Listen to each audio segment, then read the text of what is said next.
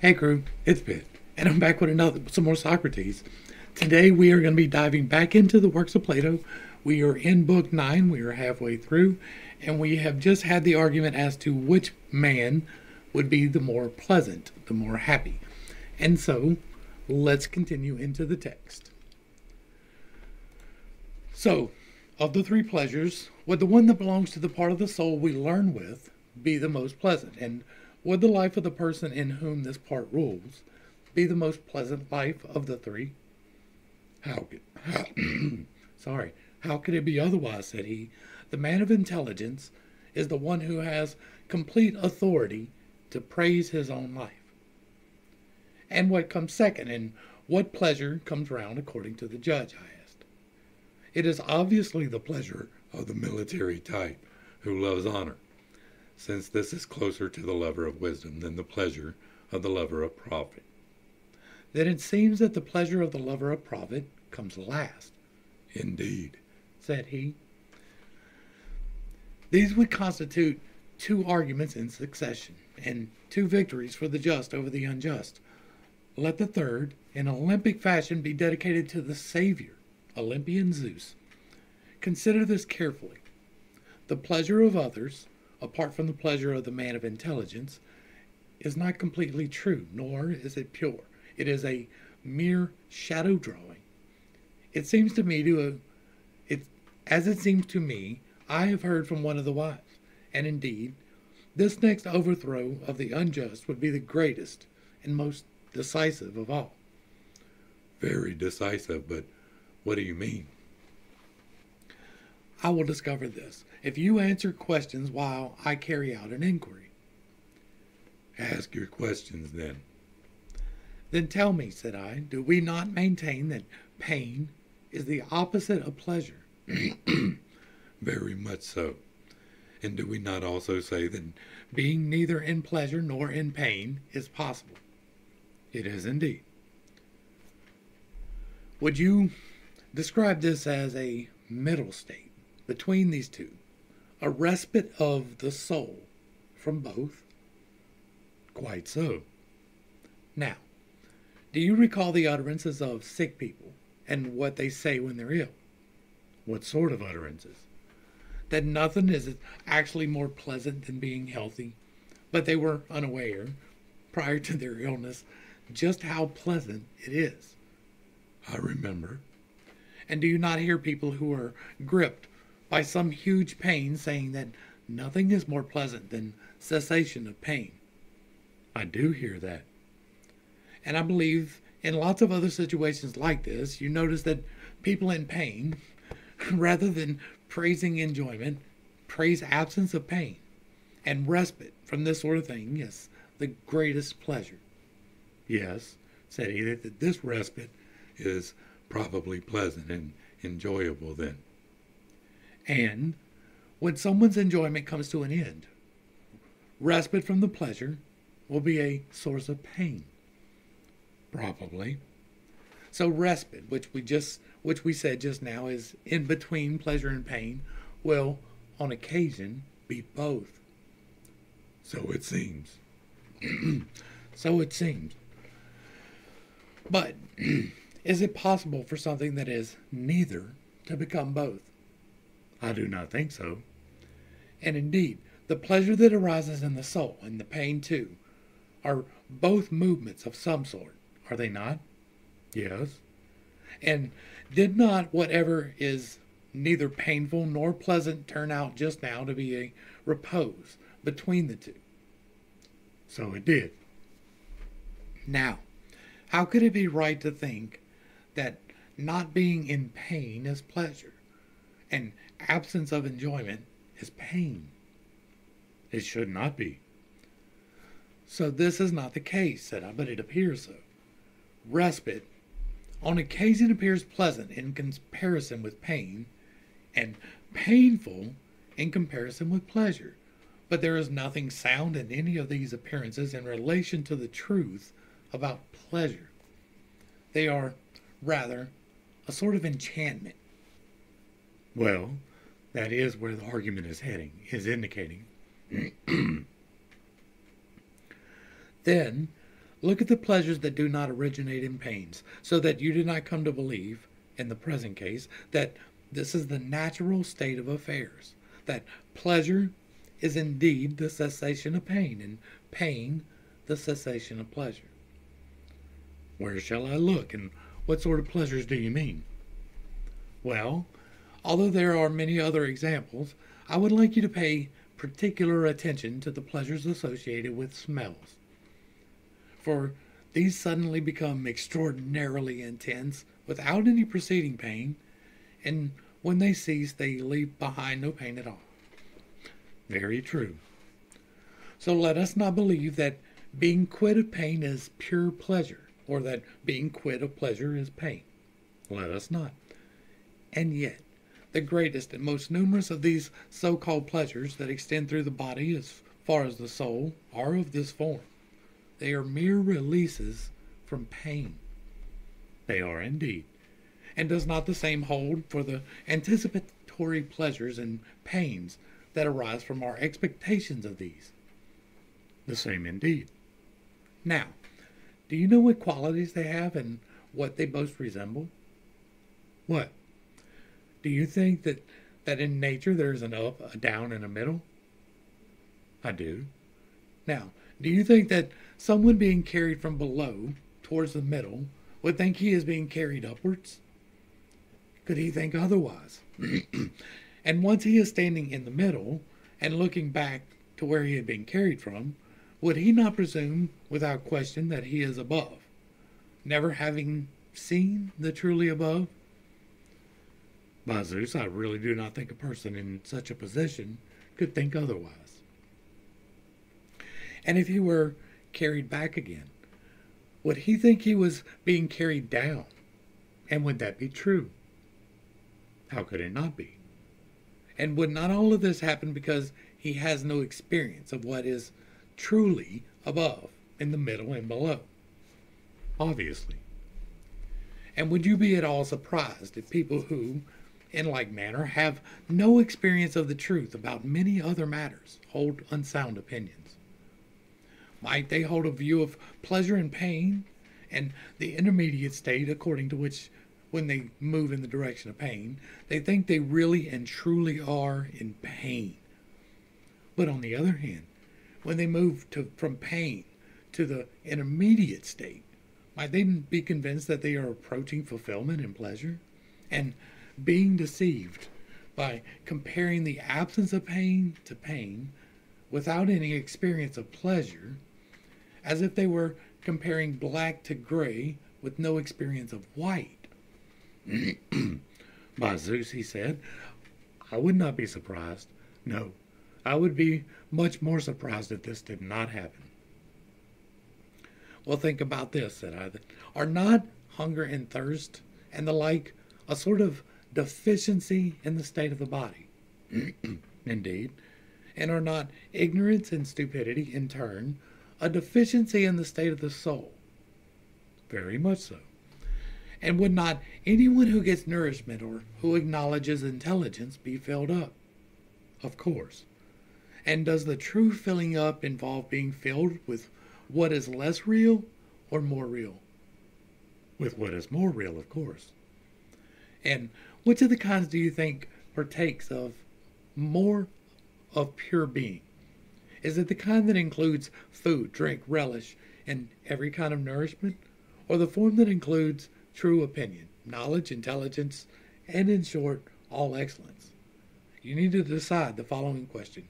Does that which holds to the unchanging, to the immortal, and to truth, and is like this itself, and originates in something like this, seem more real to you than what holds to the ever-changing and the mortal, and is like this itself and originates in this sort of thing? Whatever holds to that which is unchanging far exceeds the other. Now, does the being of an unchanging partake any more of being than of knowledge? Not at all. Or of truth? Not of truth either. And what partakes less of truth also partakes less of being, does it not? Necessarily. So, in general, They're not the kinds that are concerned with the care of the body partake less of truth and being than those that are concerned with the care of the soul. Much less. And do you not think the same holds for the body itself in comparison with the soul? I do, indeed. So, is not that which is filled with what is more real, and is itself more real, actually filled to a greater extent than something filled with what is less real, and is itself less real? It must be. In that case, if being filled with what naturally belongs to us is pleasure, then that which is filled more with things that are really are would make us enjoy true pleasure and more really and more truly. But that which shares in things that are less real would be filled less truly and less certainly, and would share in a pleasure that is less trustworthy and less true. This must be so. So, those with no experience of wisdom or excellence, who are constantly involved in feasting and the like, are, it seems, moving downwards and then back to the middle again. And they spend their lives wandering like this. They have never transcended this and turned their gaze to what is truly above, nor have they ever yet been born there, nor have they ever really been filled with what is, or tasted pleasure that is certain and true. Rather, like cattle, like cattle with a constant downward gaze and their heads bowed toward the ground, to their tables they gorge themselves, feeding then mating, and out of sheer greed for all of this, they kick and butt one another with horns and hoofs of iron. They slaughter one another with weapons of war, because their desire is insatiable, since they are not filling the real part of themselves with things that are, nor are they even filling the part that can contain these. Socrates, you are describing most people's lives in an utterly prophetic manner. Now, is it not inevitable that they live among pleasures that are mixed with pains, more images and shadow drawings of true pleasure, taking their color from being placed out alongside one another so that they each appear quite intense and engender raging passions of their own in senseless people, who fight over them just as the heroes at Troy, according to Stesichorus, fought over the image of Helen in ignorance of the truth? Yes, something like this is quite inevitable. What about this? Must not similar considerations apply to the spirited part? Whenever someone satisfies this, either through envy because he loves honor, or through violence because he is ambitious, or through spirit because he is bad-tempered, is he not then pursuing the satisfaction of honor, victory, and spirit, in the absence of calculation, reason, and intelligence? This sort of thing is inevitable, too, in that case. Well, then, may we be so bold as to say that in the case of the ambitious, profit-loving part, there are a number of desires that adhere to knowledge and reason, which pursue their pleasures in the company of these, only adopting the pleasures that intelligence approves of. Will not these desires adopt the truest pleasures they can attain to, because they are following truth itself and pleasures that belong to themselves? If indeed what is the best for each is what most belongs to each. Yes, what most belongs to each indeed. So, the entire soul follows the lead of the part that loves wisdom, without being rebellious, and each part, as a result, performs its own functions in every respect, and is just. Then, above all, does each reap a rich harvest of pleasures that are its own, the very best pleasures, and the very truest of which it is capable. Yes, precisely. But when any other part is in control, it is unable to, as a result, to discover its own pleasure, and it compels the others to pursue an untrue pleasure that is alien to them. Quite so. And would not the parts that stand farthest from philosophy and reason be most inclined to bring this about? Yes, they would be the most inclined by far. And whatever stands furthest from reason is furthest from law and from order? Of course. And did not the passionate and tyrannical desires prove to be the ones that stood at the furthest remove? Yes, they stood at the furthest remove by far. And the kingly and orderly desires stood closest. Yes. Then I suppose the tyrant will stand furthest away from those pleasures that are true and are his own, while the king will stand closest. That is necessary. Then the tyrant will live the least pleasant life, while the king will live the most pleasant one. This must be so. Now, do you know how much less pleasantly the tyrant lives in comparison with the king? Oh, what if you told me? There are, it seems, 3 pleasures.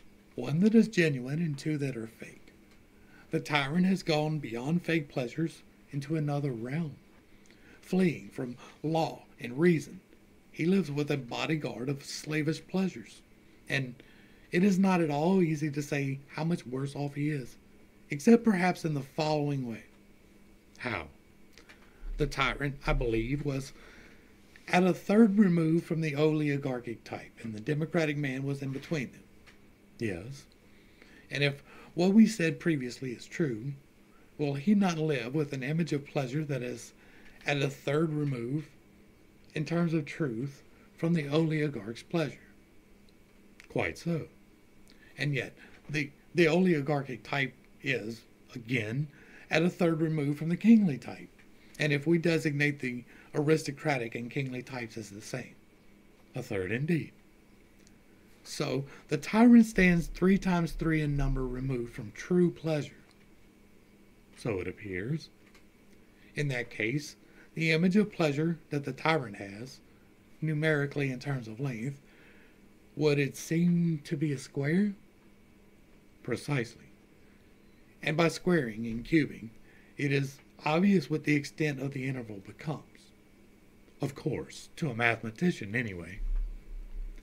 And if someone does this the other way around and tries to say how far the king stands from the tyrant, in terms of the truth of their pleasure, he will find, on completing the calculation, that the king lives 729 times more pleasantly, while the tyrant lives more wretchedly by the very same interval. That's interesting. I'm going to write that down. 729. 729. Yes, you have, said he, poured forth a massive string of calculation in the difference between these 2 men, the just and the unjust, in relation to pleasure and pain. Yes, and it is also a true number, appropriate to their lives, if days and nights, months and years are indeed appropriate to them. But of course they're appropriate. Now, if the good and just man wins out over the bad, unjust man, to this extent, in terms of pleasure, will he not win out to an enormously greater extent in the refinement of his life and in terms of beauty and excellence? Enormously indeed, by Zeus. So be it then. Since we have come to this point in the argument, let us go back to the initial statements that got us here. It was said, I believe, that acting unjustly is beneficial to the completely unjust man, provided he has a reputation for being just. Is this not what was said? It was indeed. Then, let us discuss this now with its proponents, since we have come to an agreement on the power that acting unjustly and doing what is just each possesses. How? By fashioning an image of the soul in words, so that the person proposing this may see for himself what he is talking about. What sort of image? An image like one of those creatures that are referred to in myths of old: Chimeria, Scylla, Cerberus, and certain others that are spoken of, in which many forms have grown together and become one. So they say. Then fashion a single form, the form of a complex, many-headed beast that has heads of wild and tame beasts, all in a circle, and is able to change all these and make them grow out of itself. This is a task for an ingenious craftsman. Nevertheless, since it is easier to fashion speech than wax or the like, let it be fashioned like this. Then fashion one other form, the form of a lion, and then the form of a man. And let the first be the largest by far, and the second largest. These are easier to fashion, said he. It is done. Then join these three together into one, so that, still being three, they somehow grow together. They have joined, said he. Now fashion an image of one of them round about them all, on the outside. An image of a human being, so that anyone who is unable to see what is inside and sees only the external shell, it appears to be one creature, a human being. The surrounding shell has been fashioned, said he. Then, let us say to whoever maintains that acting unjustly is beneficial to this human being, and is doing what is just is not advantageous, that he is really claiming that it is beneficial to a person to feed the complex beast well and make it strong, and the lion too in its entourage, while he starves his human part, and makes it so weak that it is dragged wherever either of the other two may lead it, and it leaves themselves to bite, fight with, and devour one another, rather than getting them accustomed to one another, or turning them into friends. Absolutely. That is just what someone who praises unjust actions would be advocating.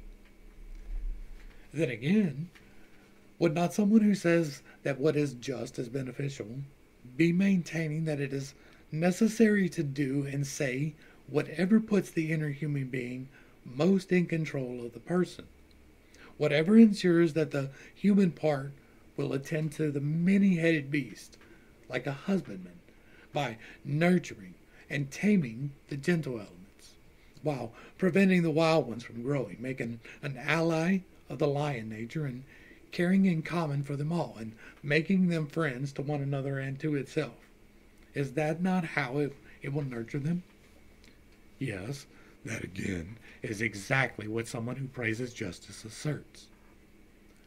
So, someone who praises justice would be speaking the truth in every respect, while someone who praises what is unjust would be speaking falsehoods. Indeed, from the perspective of pleasure or reputation, or the benefit it confers, whoever praises justice is speaking the truth, and while someone who criticizes it is unsound in his criticism, and does not even know what he is criticizing. Does not know it at all, in my view. Well, since he is not falling into error deliberately, let us persuade him gently by asking him, "Good man, would we not say that whatever is regarded as noble or as disgraceful has come to be so for reasons such as these?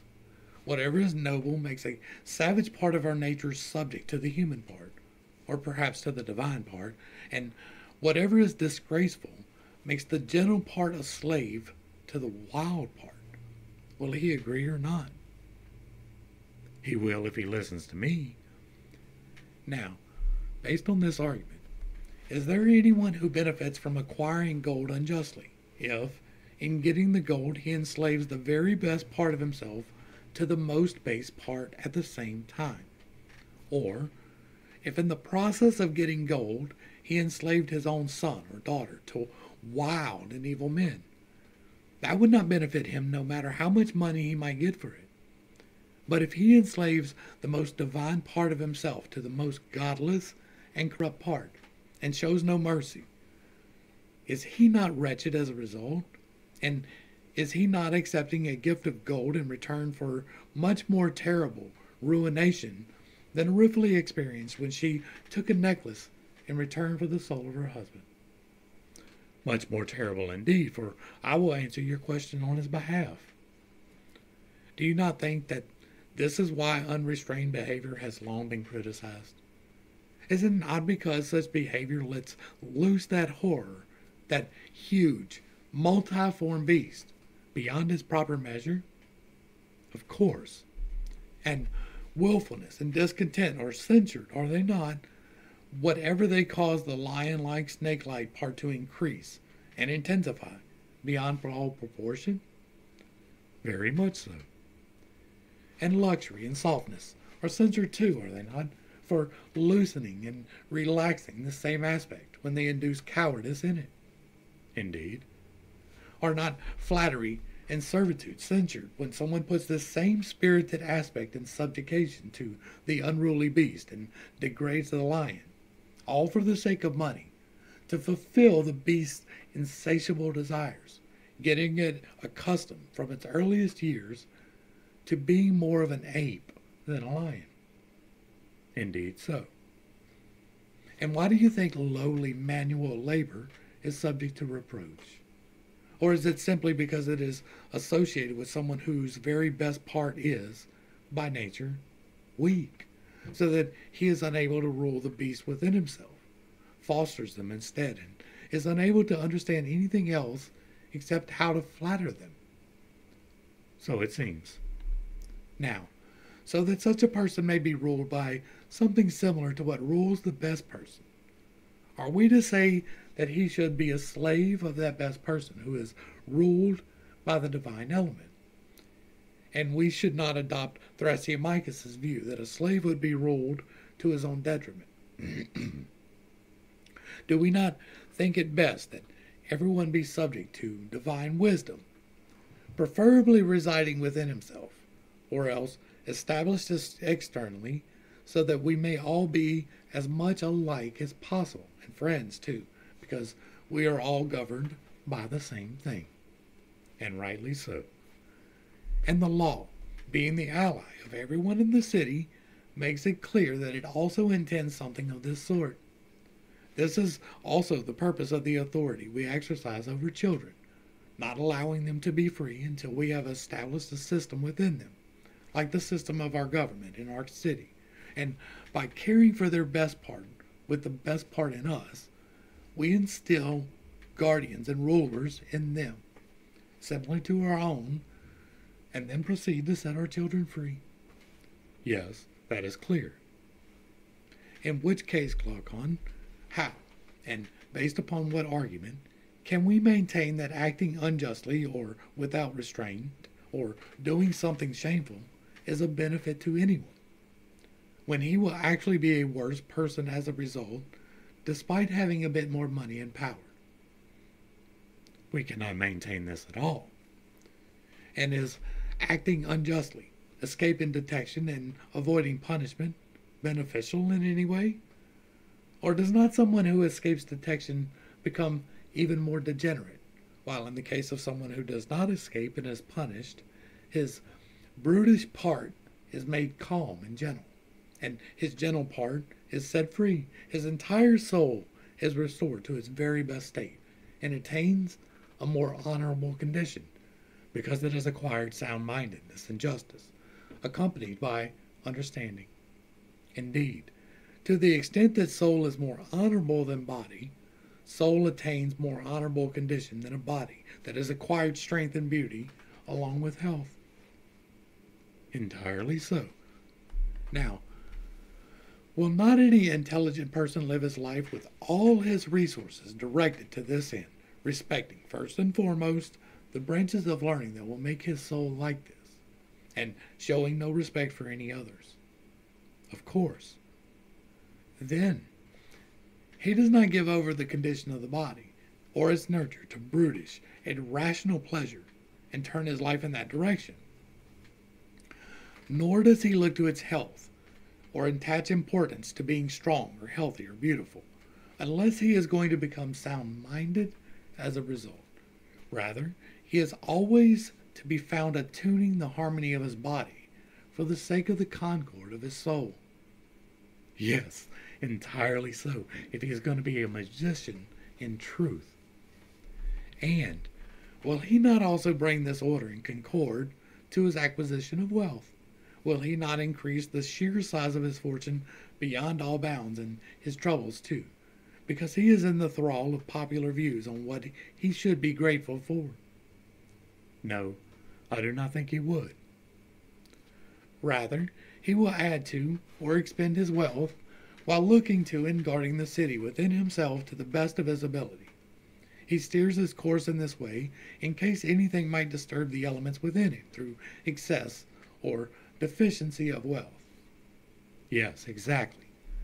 And when it comes to honors, looking to the same principle, he will willingly partake of and taste those that in his view will make him better, but he will flee from private or public honors that undo the proper order. In that case, if this is his concern, he will not wish to engage in civic affairs. By the dog he will, in the city within himself very much so, but probably not in his own fatherland, unless some good fortune intervenes.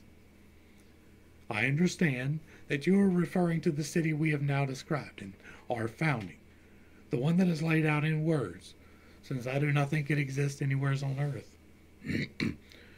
But perhaps a pattern is laid up in heaven for anyone who wishes to behold it, and to find himself based on what he sees, and to make no difference whether it exists somewhere or will ever exist, for he would engage in the affairs of that city alone and of no other, quite likely. And so we end Book 9. Again, there's not a whole lot for me to add to this, right? It is interesting to note that he is iterating once again that the only good ruler doesn't want to, has to be drug, kicking and screaming from whatever he is already productive in his life doing to the management of his city or the larger government in general, because that is what happened here at the end, right? He would be a good steward of his city, but he wouldn't want to be a steward of the greater governments. And that is true. Nobody that wants to be in government should be in government.